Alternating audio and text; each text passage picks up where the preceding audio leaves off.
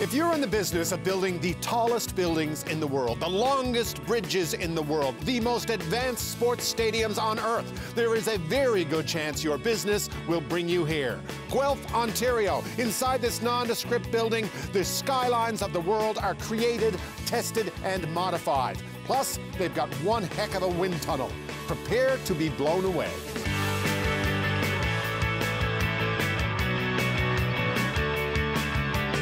This is downtown Toronto, and this is Mike Saligo. Hello, Mike. How are you? Rick? Good. CEO of RWDI. You create models of cities and buildings, and you test them. You beat the hell out of them.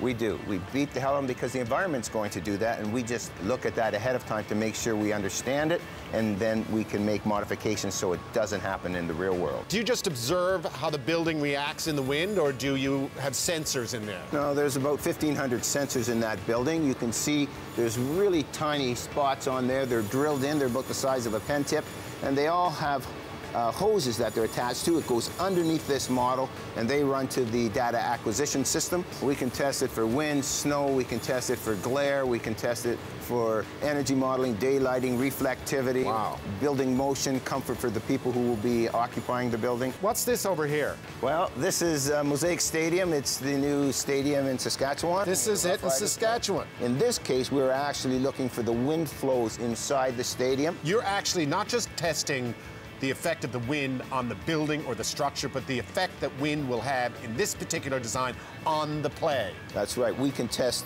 wind impacts on the play of the game. And this is Senior Project Engineer Albert Brooks. Hello, Albert Brooks. Hey, Rick, how are you? Excellent. This is going to be the next world's tallest building. That's right. So when you guys say you're working with people building the tallest buildings, we are. You're not making it up. No, we certainly aren't. The CN Tower would be right about there. No way. Yep. That's the CN Tower. Yep, that's right. What's that city? That would be New York. Oh, and my guess is there's a hole in the middle. Yep. And there's a building that you're working on. That's right. That you have removed because we're here. Yeah, that's right. Because it's a secret. They don't want it out. Yep. What do we have here? It's the Texas Rangers Stadium. You're saying they weren't getting enough home runs in this stadium. Now, I can't say, but we did work on it. You worked on it. You put up these things, and there's probably like advertising on it, and people think, oh, they put up new signs. That's Suddenly. Right. That's right. This is Technical Director Brian Suley. Hello, Brian. How are you? Hi, Rick. How are you? I'm very excited to be here. Now, what's this talk about my head?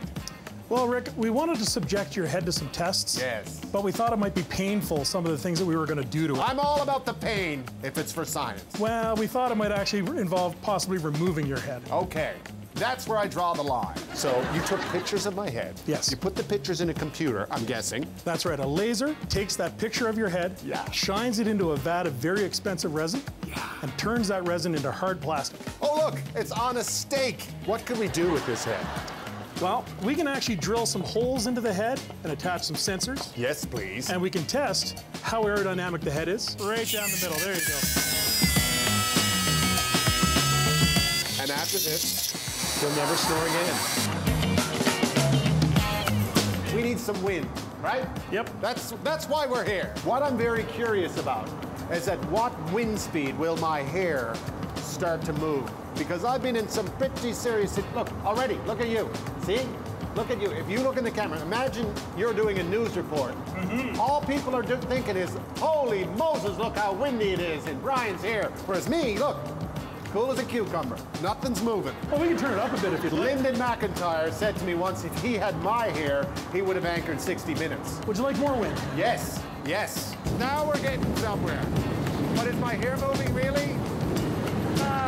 Not really. So this smoke helps illustrate how aerodynamic my head is.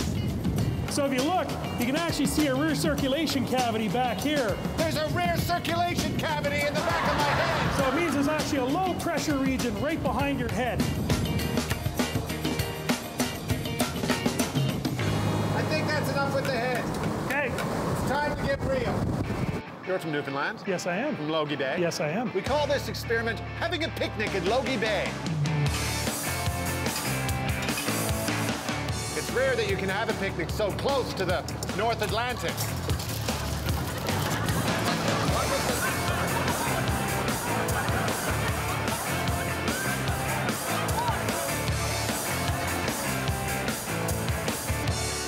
this experiment two Winnipeg gentlemen reading the newspaper at the corner of Portage and Main.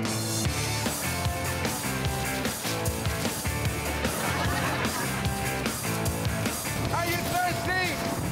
Yeah, I'd love some water.